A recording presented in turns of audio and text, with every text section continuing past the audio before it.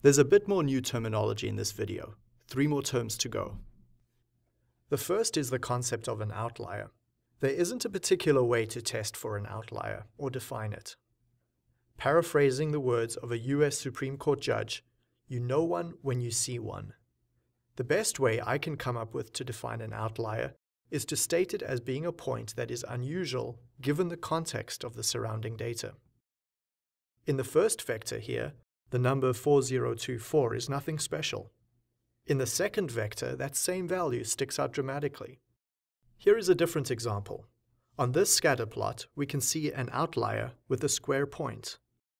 From the viewpoint of only the x-axis, though, a value of 12 is right in the middle of that distribution. From the viewpoint of the y-axis, a value of 70 is high, but not extreme. Jointly, however, from the context of both the x and y axes, it is an outlier. That's why we can't create rules to simply define an outlier. Building on the concept of an outlier is the need and the use of the median. We saw the median being used earlier when we considered box plots. When Statistics Canada reports income data, they talk about median income. Why don't they report the mean? You intuitively know that the very few well-paid people in the population will bias or cause a skew in the data. It will make the mean value higher, much higher than the average person earns. The median is a reliable indicator of the average. It's a reliable measure of central tendency.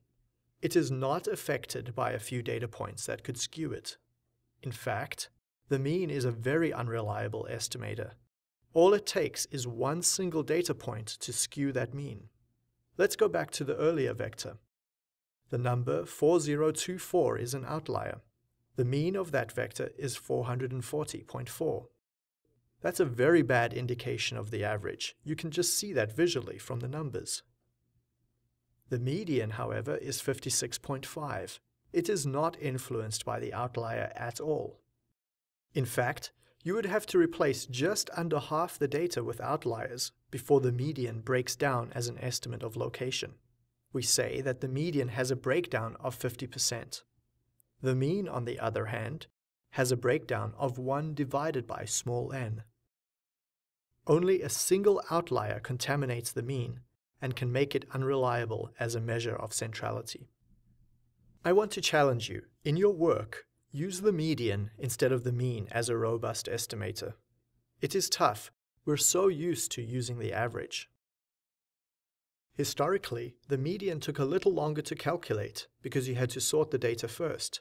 But that reason doesn't exist anymore. We have ample computing power now to calculate medians.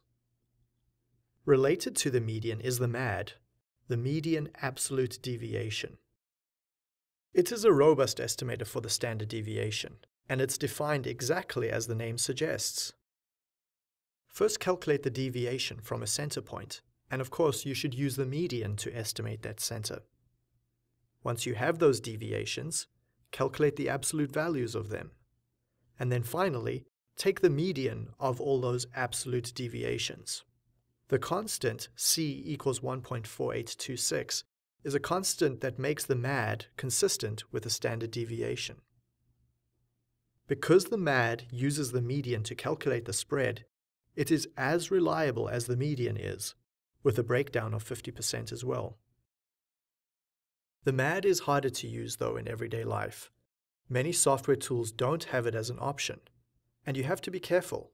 Not all software uses the 1.4826 factor, and sometimes the software packages implement it in an inconsistent way, so always read the help file for the function. Lastly, let's go back and look at that vector of data again. The standard deviation calculated for it is 1,260. That seems like a very unrealistic spread. The MAD, however, gives a better idea of the spread, 57 units.